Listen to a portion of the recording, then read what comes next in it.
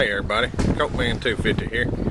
Another fishing awesomeness. We got Hogs Are Great again. This is what we got. Tell us about it. The design is basically made off of a Alabama rig, but I made this one myself. What I did, I took flag stakes that you put in the ground for putting sprinkler systems in, and I interlooped. I bent them double, perfectly double, if you'll see, and then I intertwined them up the top, and we looped them together. I took some wire, belted around like this, and made that design.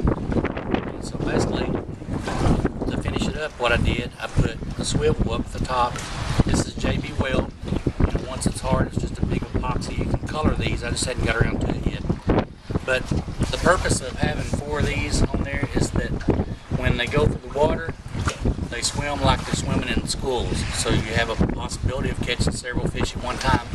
And I've caught as many as 3 on at one time. Pretty good deal.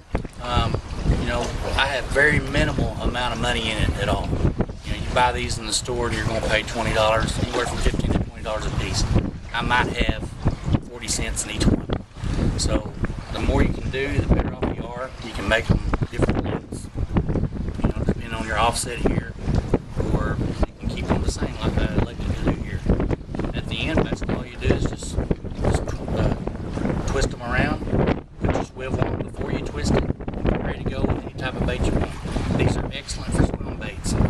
So probably not too good with spinners, but they are good with swim baits. And I've got minnows on all these that I color them with different types of colors that has a garlic scent to it. They have magic markers that are garlic scented, and like I said, they're pretty effective.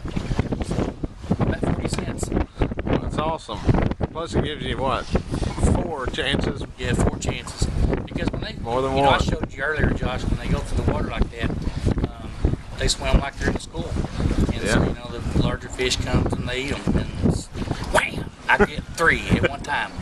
It's a pretty sweet deal. That's right. You heard it here first, folks. Make your own. It's a lot cheaper. Like I'm telling all the time on my channel, live frugal. And this is another. There's nobody tighter than Hogs Are Great. I don't know. I'm pretty close. We probably tie. Yeah. Alright guys, there it is. Homemade Alabama rig. That's Cokeman 250, the land of the free, and the home of the brave. God bless.